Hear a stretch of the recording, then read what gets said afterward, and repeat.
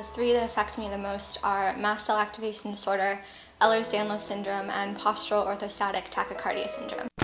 Now imagine what it would be like to not be able to live a normal life. Not because you're abducted by aliens or live in a strange place, but because you're simply allergic to everything that most people aren't. Where simply existing has become a life or death fight for survival on a daily basis. Where virtually anything around you could potentially kill you. Well, this is the case for one California woman.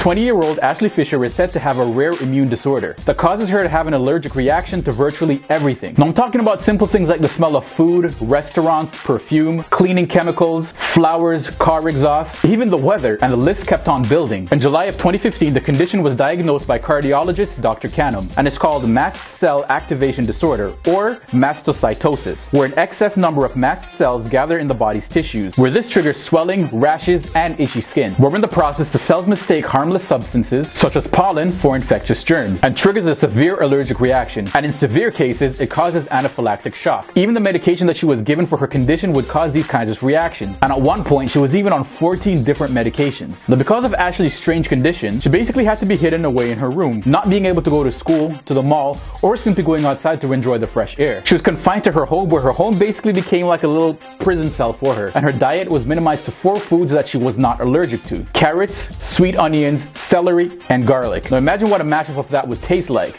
But not only that, but eating this on a daily basis. Now it wasn't until her family met a naturopathic doctor, Dr. Robert Janda, who used the method of desensitization to treat her. And since then, her condition has improved drastically, where she's now able to walk around without her wheelchair or her walker. She's also been able to introduce several new foods into her diet. Now it's reported that she still does have a few allergies, but it's strongly assumed that things will get better with a little bit more time, considering her drastic improvement so far. And before I wrap up, I want to know from you guys, what would you do if you had a condition that pretty much restricted you from doing most of the things that it is that you're used to doing right now? Go ahead and leave your comments in the comment section below. And just like that, there goes another episode. So if you haven't done so already, feel free to give this video a thumbs up and subscribe to this channel. And we love your comments, so leave your beautiful comments in the comment section below. And if you guys want to go ahead and stalk me on social media, you guys can find me on Facebook, Twitter, Tumblr, and Google+. And don't forget to click on one of the annotations on the screen, because they'll take it to either our website or some of the previous episodes. And feel free to go ahead and browse around my channel, because you'll find a whole bunch of different YouTube related videos, as well as facts on videos, where I talk about